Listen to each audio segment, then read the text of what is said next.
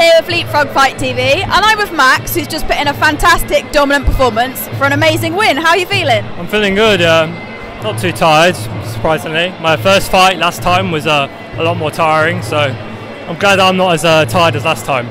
Yeah, you were absolutely full of running right to the 5th round. You just did not stop.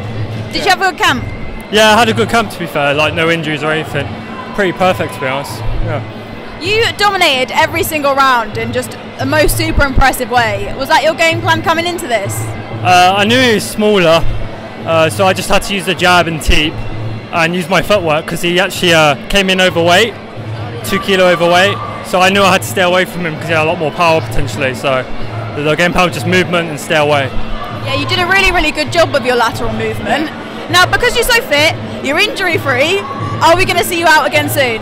Yeah, I think April 6th I might be fighting. I don't know where. There's also another show here on May the 18th where I'll be fighting on as well.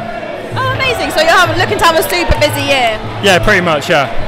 Are your next few fights, are they N class as well, or? I think they're going to be N class because it's my only second fight. So yeah, probably N class, but we'll see what my coach says.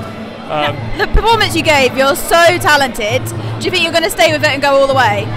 Yeah, potentially. I'll just keep going until something happens. Amazing. Well done again on a really, really great performance. Super happy for you. Yeah, cheers.